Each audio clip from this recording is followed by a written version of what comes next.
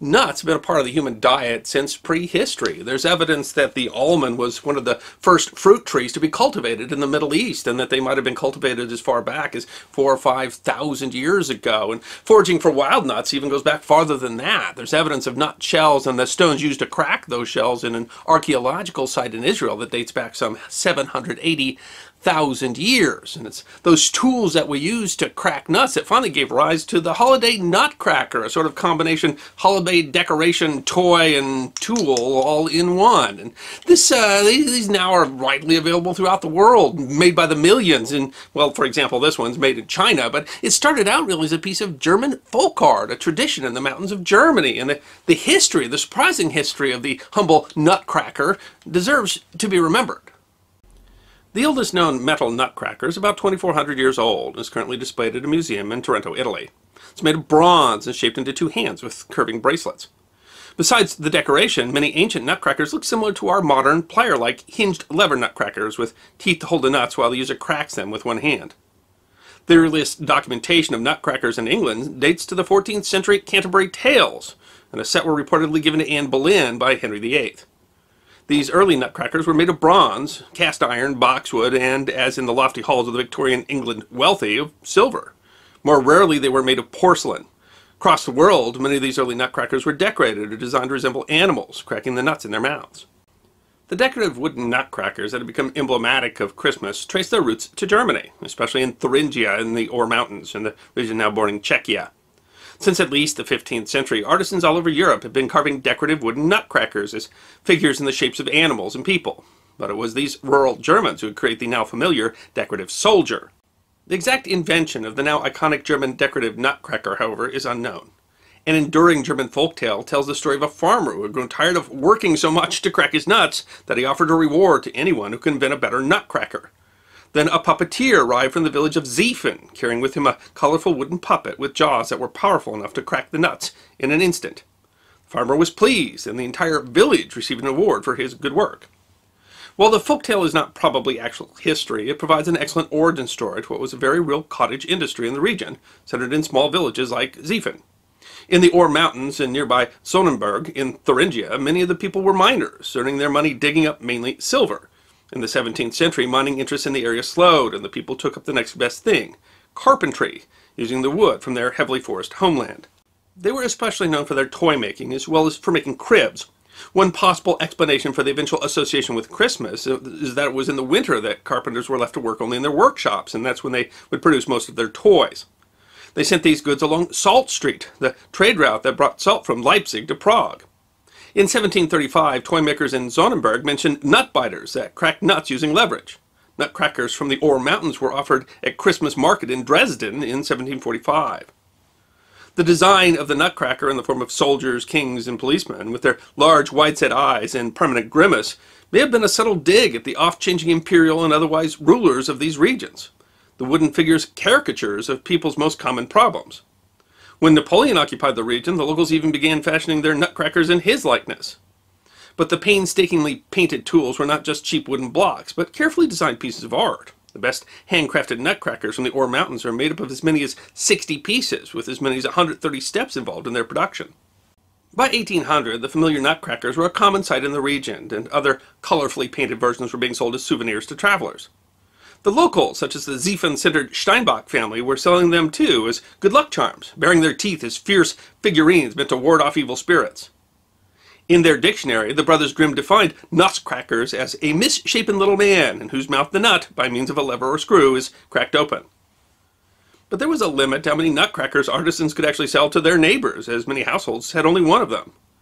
This, and changing economic times, pushed German traders to seek foreign markets, selling the colorful toys abroad, especially in Poland, Russia, and Norway. This coincided with a change in the celebration of Christmas. In 1816, the ruling Habsburgs for the first time had a Christmas tree, and with the tree and the growing middle class following the period after the Napoleonic Wars came a tradition of a quiet, pious celebration of Christmas. It came to Central Europe largely from northern Germany, and brought with it a custom of gathering around the tree with gifts, especially for the children. This period also allowed a much larger population to enjoy art and acquire artisan wares like the carefully built Nutcracker dolls. In 1872, Wilhelm Friedrich Feuchtner, today remembered as the father of the Nutcracker, started using spruce wood for the dolls. He became the first person to start using the river near Ziefen to power his lathes so that he could begin mass-producing the toys. He based his design on the image of the Nutcracker found in the picture book by Heinrich Hoffmann, King Nutcracker and Poor Reinhold. The toys were popular at that point regionally, but were not yet a global phenomenon. But this was the first step of turning the toys from pieces of folk art to the symbol of Christmas that it is today. The Nutcracker began its journey as a cultural icon with E.T.A. Hoffmann, a German author of fantasy and gothic horror, who wrote The Nutcracker and the Mouse King. In the book, young Marie Stahlbaum's favorite Christmas toy, a Nutcracker doll, comes to life.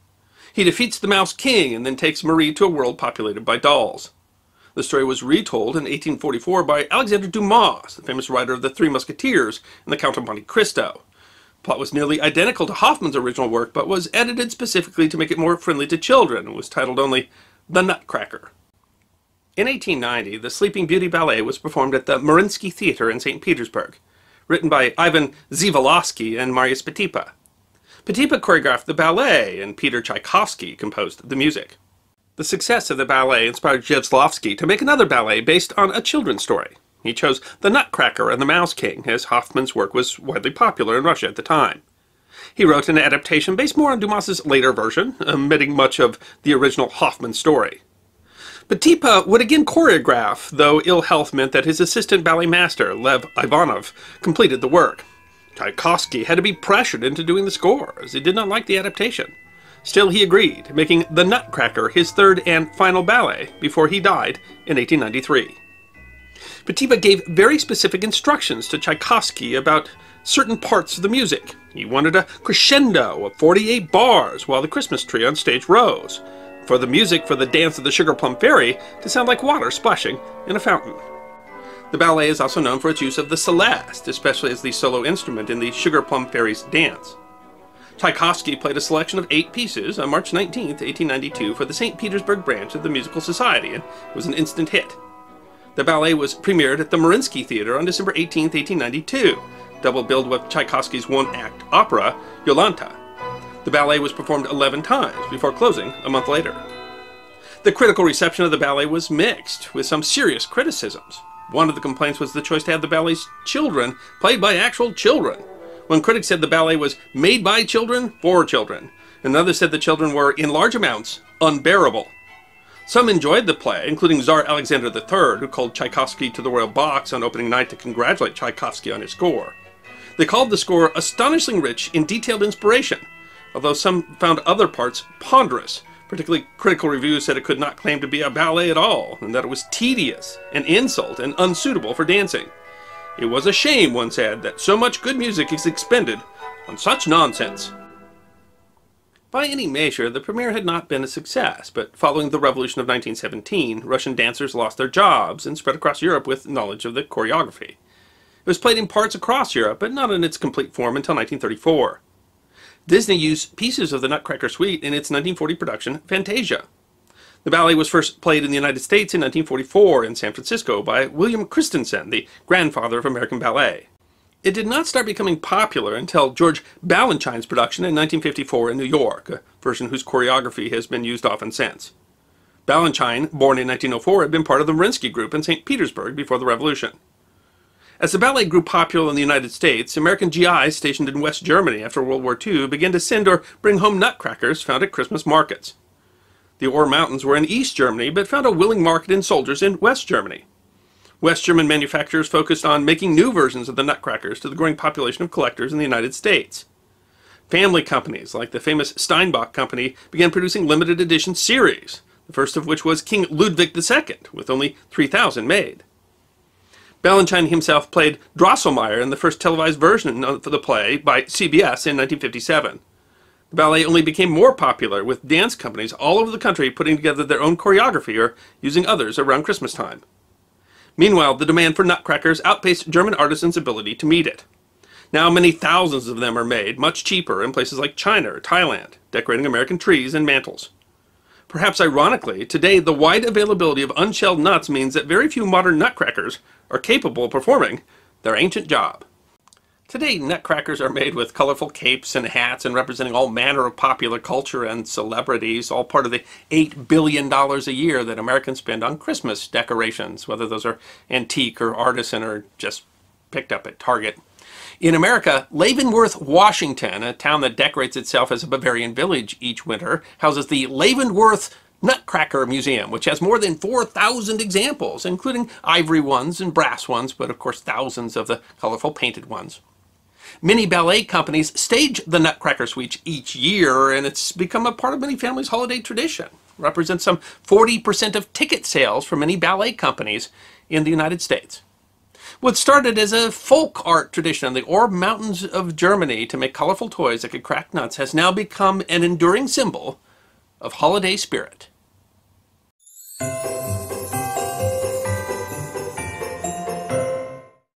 The History Guy has fans all over the world, and we know that our viewers celebrate a number of different holiday traditions, but we can assume that many of you will be putting up a Christmas tree this season. Depending upon the survey, somewhere between 75 and 80% of American households will put up a Christmas tree during the Christmas season, and that is a tradition that is practiced in many varieties all over the world. But the history of the Christmas tree is really quite interesting, being both surprisingly ancient and in other ways shockingly new, and including many innovations, one involving a toilet brush. The history of the Christmas tree deserves to be remembered. Traditions involving evergreen plants in midwinter are as ancient as civilization. The winter solstice, the point where one of the Earth's poles has its maximum tilt away from the sun, occurs in December in the northern hemisphere, very close to Christmas, usually December 20th or 21st. The solstice represents the longest night and the shortest day of the year, and days thereafter will grow longer until the summer solstice. Many ancient religions saw the significance. To them, winter came because the sun god had grown ill or weak, and the solstice was a cause for celebration, as it represented the day when the sun god began to recover. Evergreen plants were used because they represented the triumph of life over death. In ancient Egypt, on the solstice, people decorated their homes with green palm fronds in a celebration of Ra, the god of the sun. Ancient Romans celebrated Saturnalia, a raucous festival in honor of Saturn, the god of wealth and agriculture, in mid-December, and the festival of gift-giving and libation included decorating the home with evergreen boughs. Celtic Druids in ancient Britain decorated evergreen trees at the onset of winter to ensure a fruitful coming year. Germanic peoples venerated sacred trees and oaks and associated the evergreen tree with the god Balder, who was associated with the sun. In ancient Germanic and Scandinavian traditions, trees were seen as a protection from the wild hunt, a chaotic time when a mythical figure led a hunt of souls that could spell doom. In Scandinavian folklore, the hunt was led by the god Woden and occurred during the midwinter festival called Yule, whose traditions affected many later Christmas traditions. But it's not clear how, if at all, these pre-Christian traditions affected the modern tradition of Christmas trees. A more likely predecessor is mystery plays, plays that depicted biblical stories that were the origin of passion plays. Mystery plays started to be introduced into sacred services in Europe around the 5th century. The plays would be associated with dates, and in many countries, the liturgical calendar celebrated Saints Adam and Eve on December 24th. The mystery plays on Christmas Eve, therefore, often featured the so-called Tree of Knowledge of Good and Evil, also called the Tree of Life, from which Eve took the apple given to Adam. The tree was decorated with red apples and white wafers.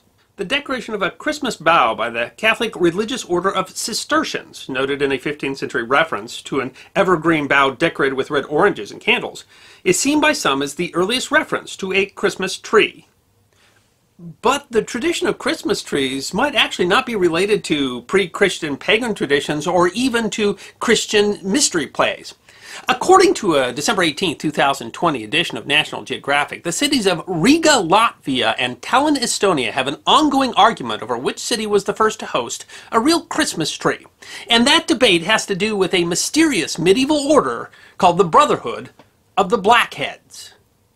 Established in what was then called Livonia in the mid-13th century, the Brotherhood was an association of local unmarried merchants, ship owners, and foreigners. Originally created to help fight an indigenous uprising against Christianity called the St. George's Night Uprising in 1543. While the order had a military history and chivalric tradition, it was largely an association of merchants and tradespeople.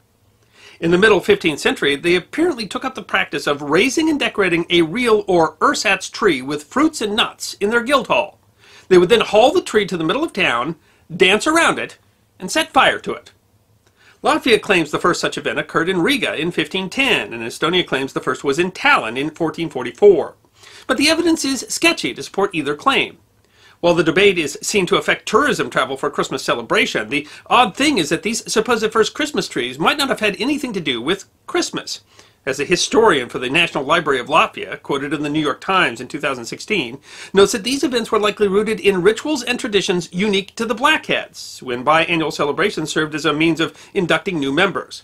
Thus, the Christmas tree tradition might actually have been secular. The first firmly dated representation of a Christmas tree is in 1576 in Alsace, which is today part of France, but is on the border with Germany and holds many German traditions. The Christmas market in the Alsatian city of Strasbourg is among the oldest in Europe, dating as far back as 1570, and at least in modern times is famous for its Christmas tree. The practice of decorating a tree in the home as we know it today is generally seen as having evolved in Germany in the 16th century. The tradition may have been associated with Protestantism, as the trees in the homes might have been a Protestant response to the Catholic tradition of Christmas cribs, or nativity scenes. Most directly, the story of decorating a Christmas tree has been associated with the 16th century religious reformer, Martin Luther. According to the story, Luther was walking home one winter evening and was struck by the beauty of brilliant stars against the evergreen trees of the German forest. He brought a tree to his home and decorated it with candles as a way to represent the scene. Writer Dorothy Haskins explained, "He wanted to stand there, evergreen, as a reminder to his children that when the world was at its bleakest moment, sad and helpless and covered with the weight of sin, God sent his Son, everlasting life itself, to bring hope in the midst of the dark and chill." Although it isn't clear if the story of Luther is real or apocryphal, the tradition quickly became associated with Protestant reformers, and a Christmas tree was placed in the Cathedral of Strasbourg at the direction of reformer Martin Bucer in 1539. The tradition became common in the Upper Rhineland by the 18th century, but less so along the Lower Rhine, where there was a Roman Catholic majority. However, trees also have a particular meaning in Catholic doctrine, and the Catholic Church often cites an 8th century AD story, where St. Boniface cut down an oak tree called Donor's Oak in central Germany that was being used as a pagan symbol, and instead offered a fir tree as a holy tree, that being an evergreen represented endless life, as the origin of the Christmas tree. If so, the Vatican was somewhat slow in coming to the party, only starting a Christmas tree tradition in St. Peter's Square in 1982. In any case, by the 19th century, the tradition had taken hold all across Germany and was seen to be an expression of German culture. In fact, that is how the tradition of Christmas trees likely first came to the United States, with Hessian troops fighting in the American Revolution, as well as with German immigrants as early as 1777. Still, the tradition was not widely accepted in the U.S., where it was largely perceived as a quaint foreign or even pagan tradition. If Protestants created the Christmas tree tradition in Germany, they vehemently opposed it in England. The Puritans saw Christmas as a frivolous addition to the religious calendar and were particularly offended by wasteful excess like singing carols and decorating trees. A 1643 ordinance during the Protectorate encouraging subjects to treat the midwinter period with more solemn humiliation because it may call to remembrance our sins and the sins of our forefathers, who have turned this feast, pretending the memory of Christ, into an extreme forgetfulness of him by giving liberty to carnal and sensual delights. As Lord Protector, Oliver Cromwell had troops patrol the streets to arrest anyone who looked like they were headed to a special Christmas Eve service and confiscate any food discovered being prepared for Christmas celebrations. The same attitude prevailed among Puritans in the Americas. According to History.com, in 1659, the General Court of Massachusetts enacted a law banning any celebration of December 25th and fining people for hanging decorations. The change in both Great Britain and the United States was imported from Germany via the royal family. The tradition of decorating a whole tree was brought to the British royal family by Queen Charlotte, wife of George III, in 1800. While the tradition did not, by and large, at the time spread beyond the royal family, it was well recognized by young Victoria Alexandrina, who would later be crowned Queen Victoria.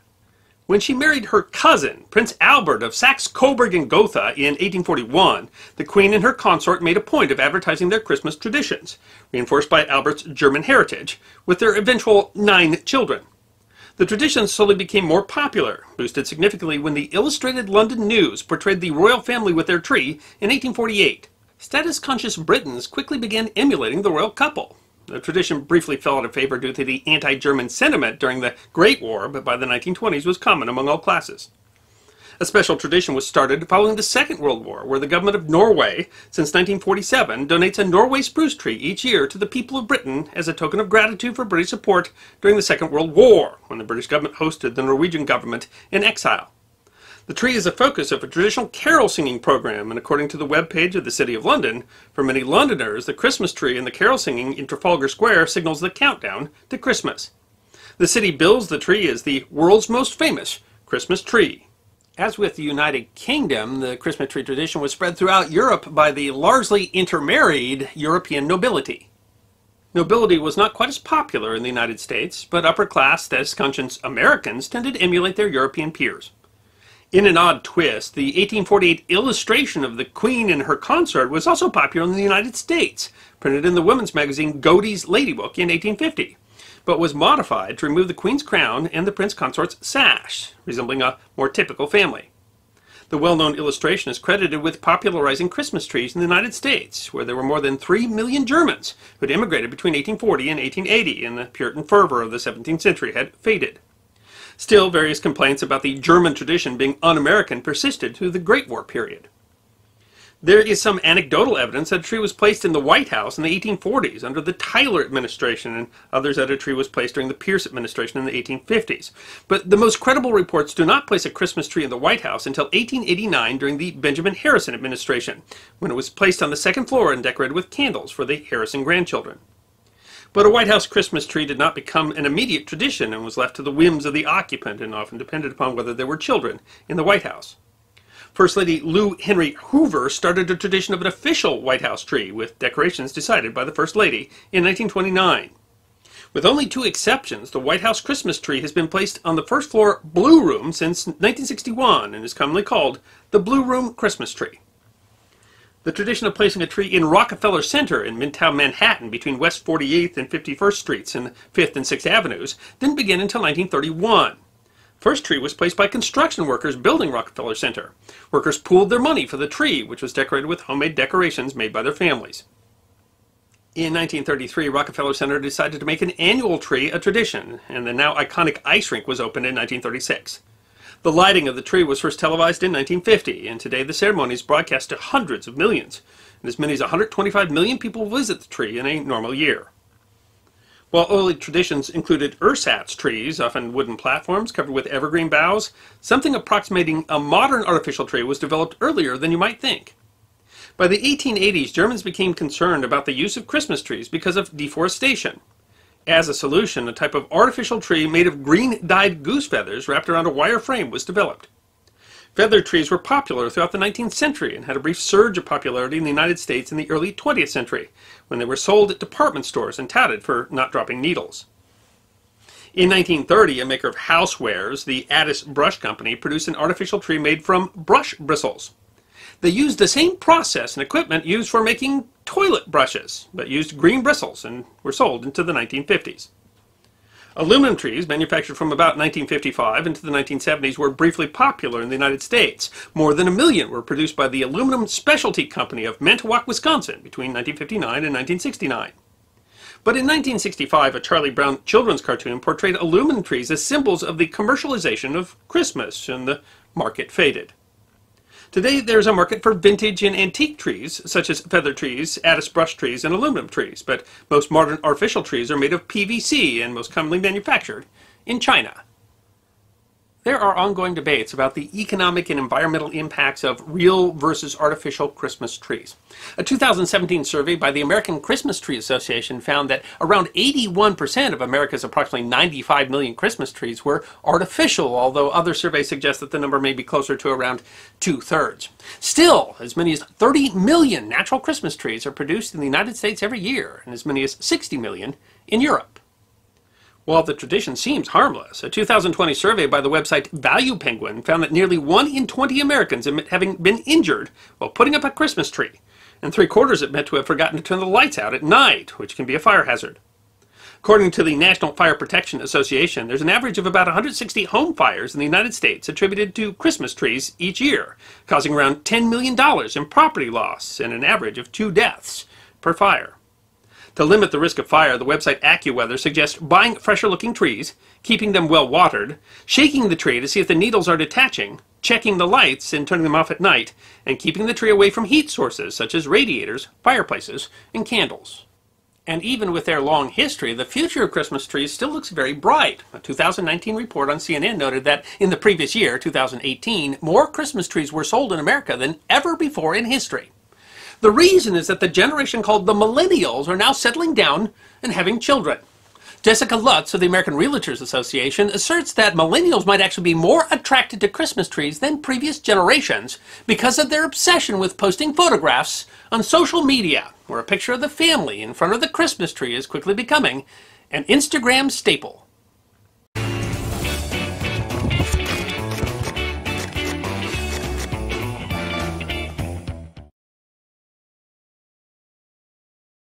The Christmas season is full of traditions, and many of those traditions really depend upon in what part of the world that you live. But some are quite common, and one whose history you might never have thought of is the history of Christmas cards.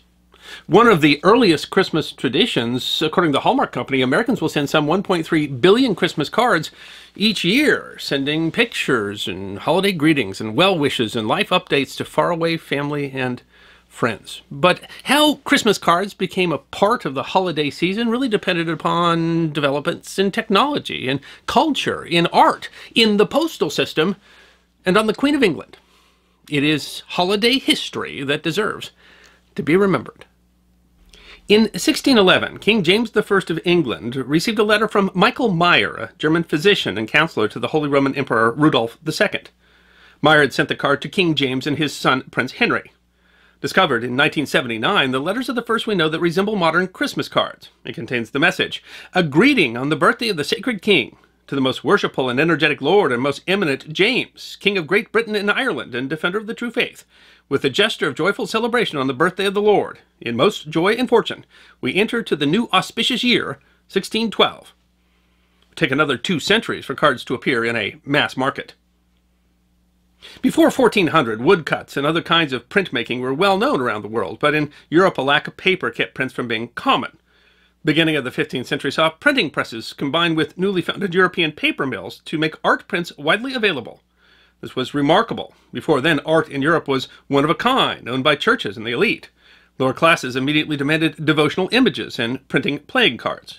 But the proliferation of printed images didn't immediately lead to the creation of Christmas cards. One of the primary reasons was the issue of mail. Before the 19th century, postal systems were not really meant for the lower classes. They were not cheap, or they simply didn't exist.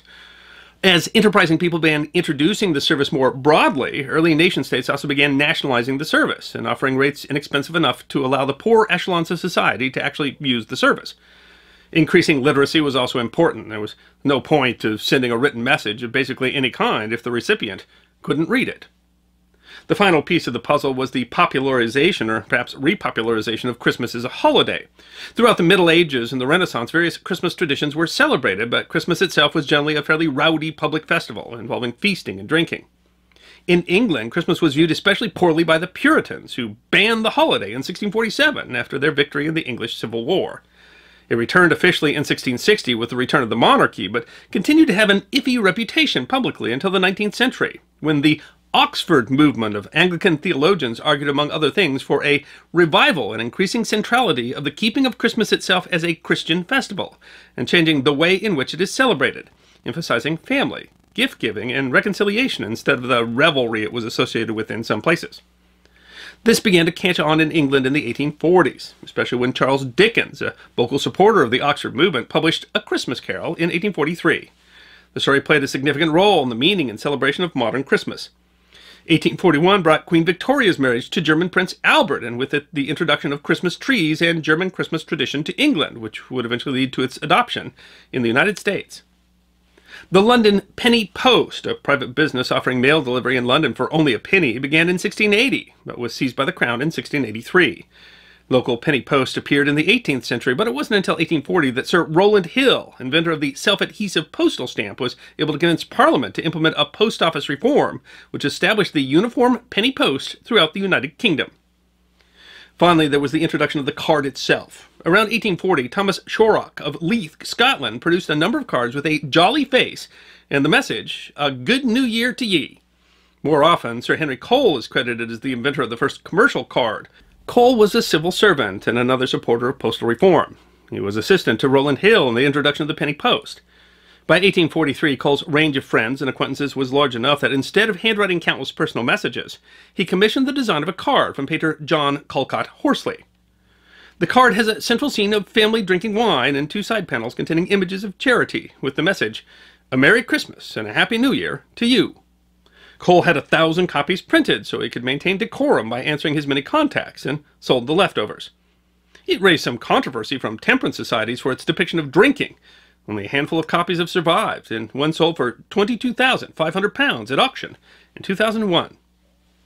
From the 1840s, the Christmas card grew in popularity, with improvements in printing technology bringing down cost.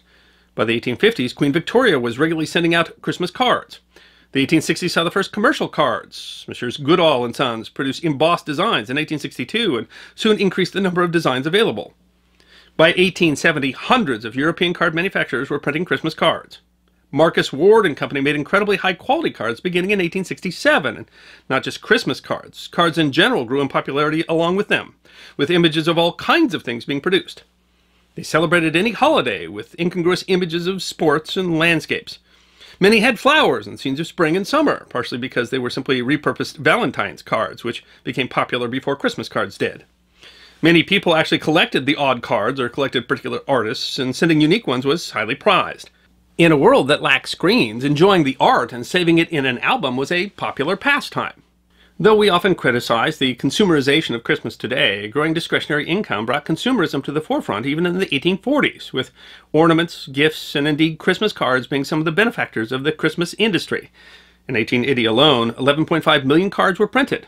2 years later, one firm paid at least £7,000 to artists for original images, a truly princely sum in an era where few companies made that much in annual profit. In the U.S., the cards became truly popular when Louis Prang, a Prussian immigrant, began printing Christmas cards with his lithography business, first for sale in England in 1873 and then for the U.S. market in 1874.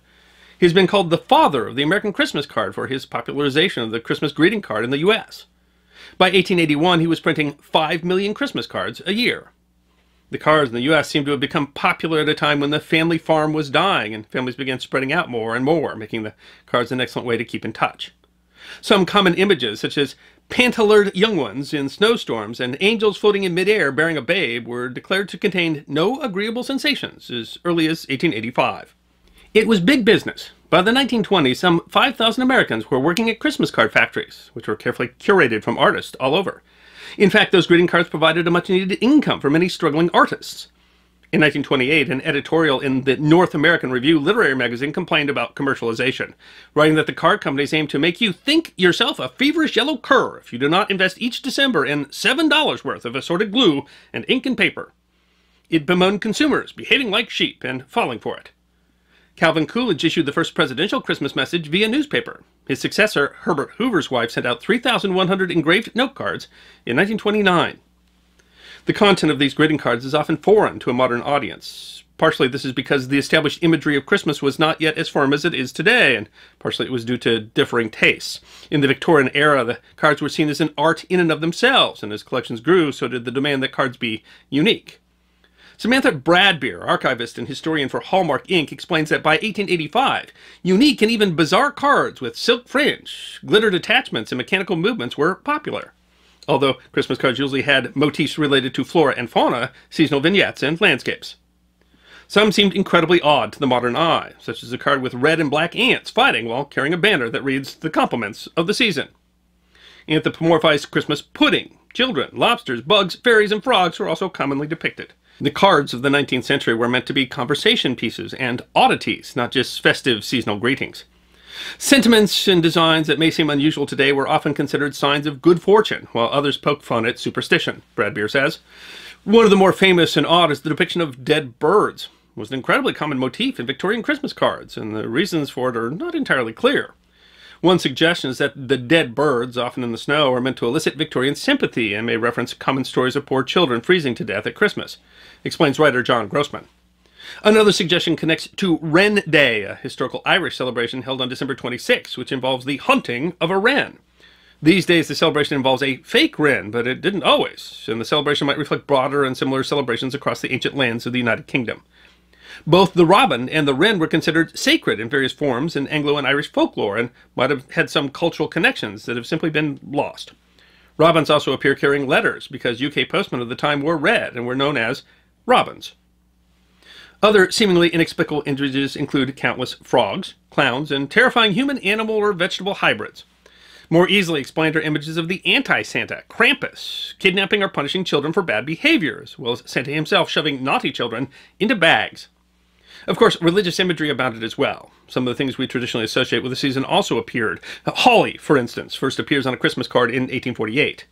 Washington Irving's The Old English Christmas, republished in 1876 with illustrations by Randolph Caldecott, helped entrench many of the motifs we now think of as traditional. Holly, mistletoe, Father Christmas, and the like. In England, by the 1890s, proliferation had led to a steady decrease in quality in most firms, and some happened in America slightly later. Louis Prang got out of the business in the 1890s as cheaper alternatives drove out his careful quality control. Postcards, which didn't require an envelope at all, were popular throughout the period, beginning in the 1890s. Two things made postcards boom in the U.S. Rural free delivery, universal in 1902, and the 1898 rate change that set postage rates for postcards at 2 cents. A golden age of postcards in the U.S. ran from about 1905 to 1915, when 1 billion cards were printed in the country each year. World War I saw demand for cards sent to soldiers at the front, and cards were often allowed to be printed even while paper was being conserved. After 1915, the telephone began to cut into the postcard business, with postcards dubbed the poor man's telephone. 1915 also saw the establishment of Hallmark, first of the Hall Brothers Company, which introduced the 4x6 folded cards that we know today. The card in its modern form, with many of the familiar designs of Santa, Christmas, and general Christmas joy. The 40s and 50s saw renewed popularity in cards like ones designed by Norman Rockwell. Today, the Christmas card industry remains alive and well, even despite the advent of e-cards and Facebook. In the United States, about 6.5 billion greeting cards are sent each year, with about 1.3 billion of those being Christmas cards.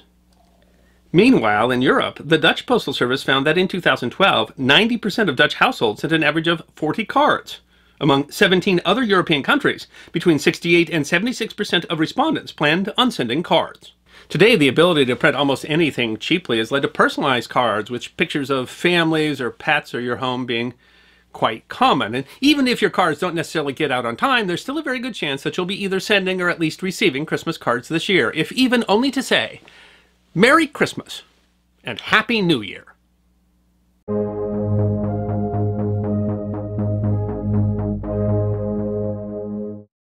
Josephus Franciscus Moore was born in the Prince Archbishopric of Salisbury, December 11th of 1792, the son of an embroiderer and a mercenary soldier who abandoned the family before Joseph was born.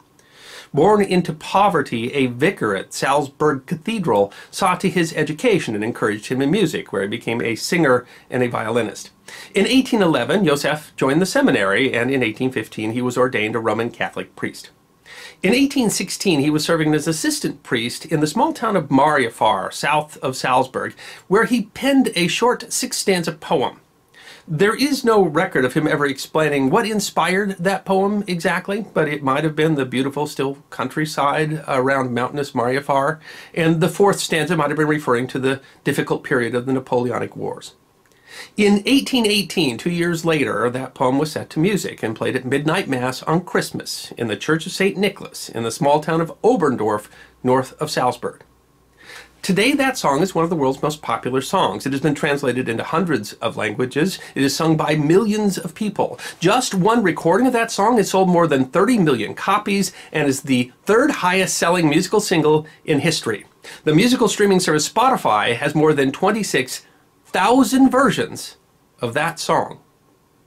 The story of this poem, written by a humble priest, that began in German, Stille Nacht, Heilige Nacht, Silent Night, Holy Night, is one shrouded in legend and largely unknown to the millions of people who enjoy the world's most popular Christmas carol. There are records of Christmas hymns sung in Latin in 4th century Rome, and the practice itself may predate Christianity, being adapted from pagan traditions. But these early songs weren't popular with the public, and in the early church, Christmas was a minor holiday. The regular singing of Christmas hymns at Christmas midnight mass is often credited to St. Francis of Assisi in the 13th century, and Francis's insistence that the songs be sung in native languages rather than Latin helped to popularize the tradition. The period of the life of Father Moore had been one of almost constant conflict in Europe. Salzburg had been occupied by the French during the War of the Second Coalition, the last of the French Revolutionary Wars.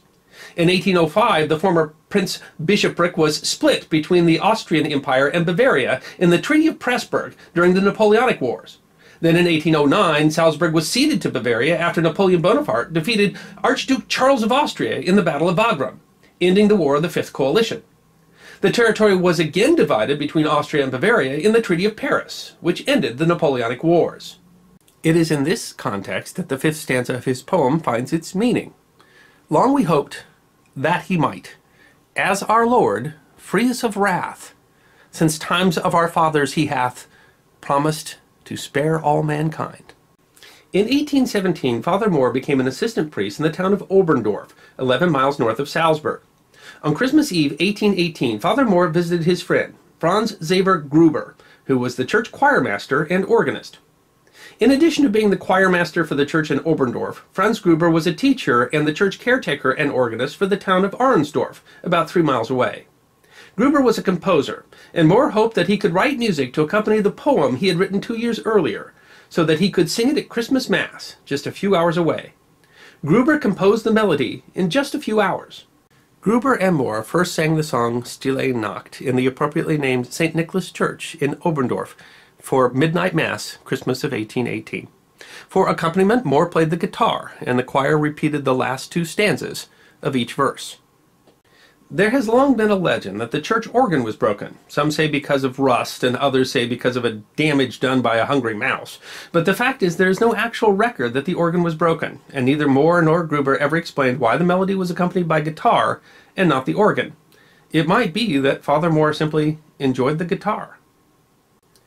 By the 1830s, it had become a popular folk song throughout Austria and was popularly sung by 2 families of folk singers, the Strasser family and the Rainer family, who became the first to sing the song in the United States, in New York, in 1839.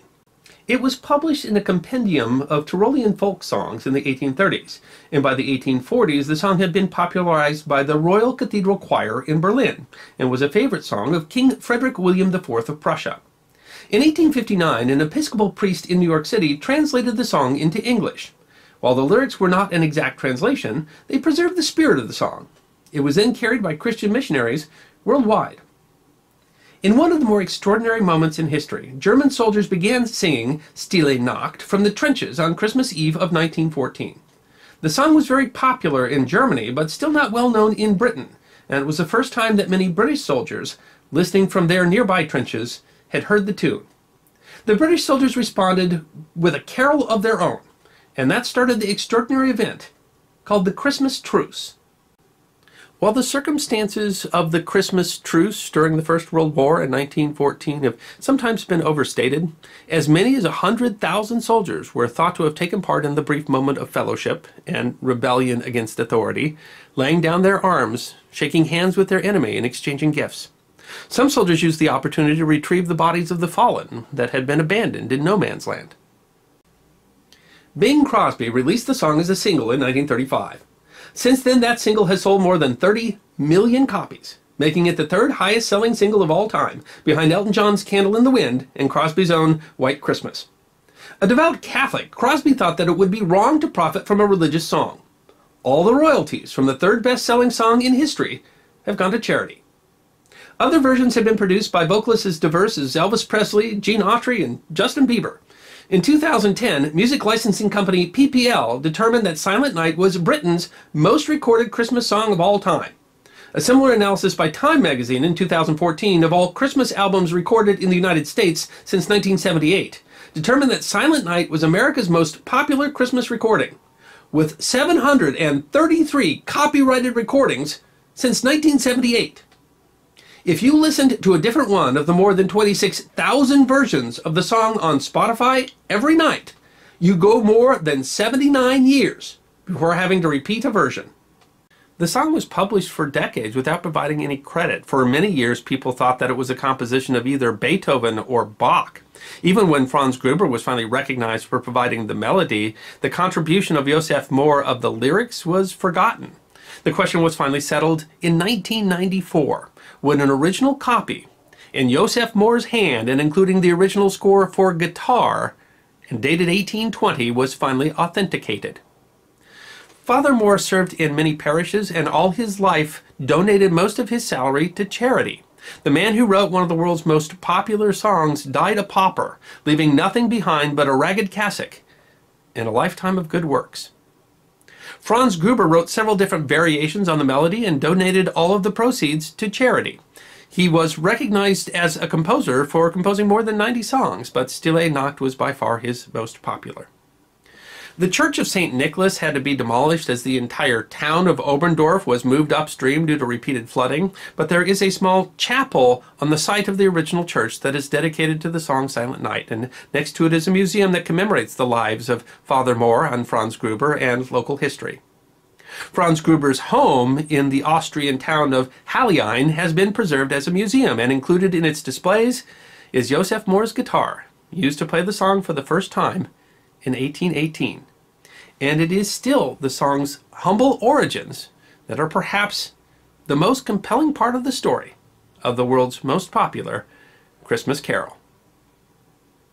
I'm the History Guy, wishing you and yours a very Merry Christmas.